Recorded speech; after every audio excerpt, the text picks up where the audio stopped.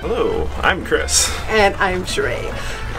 This is a new series that we're going to be answering some of the frequently asked questions you guys keep asking us. The ones that we get over and over and over again in comments, so hopefully we can answer them all in one place. So our topic today is...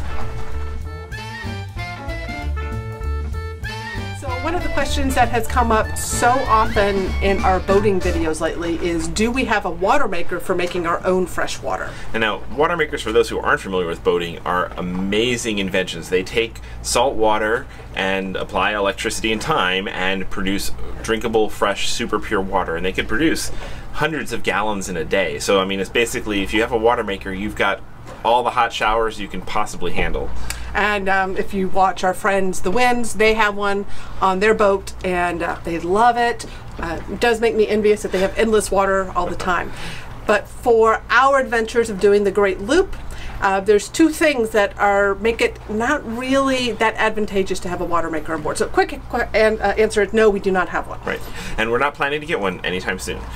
But yeah, the two reasons that a water maker doesn't make sense in the Great Loop is, one, a water maker works in salt water, and a major chunk of the Great Loop ahead of us is fresh water. And the other reason is, even with salt water, you want a clean source. They work better with cleaner water, and the places that we will be with salt water are going to be very intercoastal, so not marinas, and not necessarily the freshest.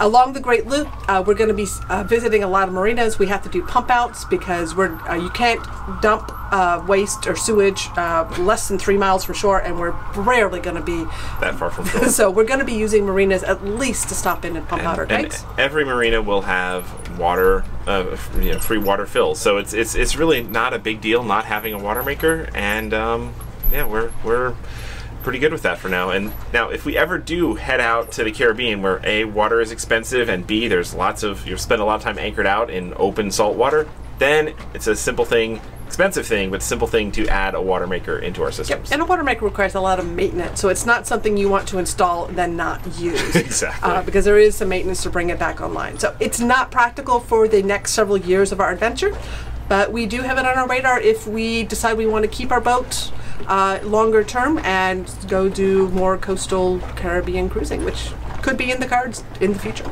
Yeah, so that's our water maker answer.